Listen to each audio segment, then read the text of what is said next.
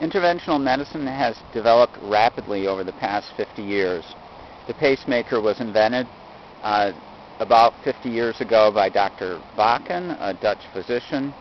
That device has gone from the size of a hockey puck down to the size of a silver dollar as an example of the rapid pace of development. Other procedures that are significant in the historical development of interventional medicine are coronary stents, which permit for some patients that they do not have to have bypass surgery. Other major developments includes robotics.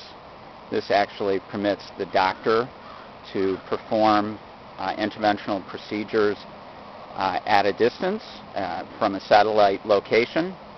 And there are many others, but the general trend is that procedures are being developed to treat all types of complex problems, and the benefit to the patients is that many times these procedures can be done with minimal pain, and also it shortens their hospital stay by a very significant amount.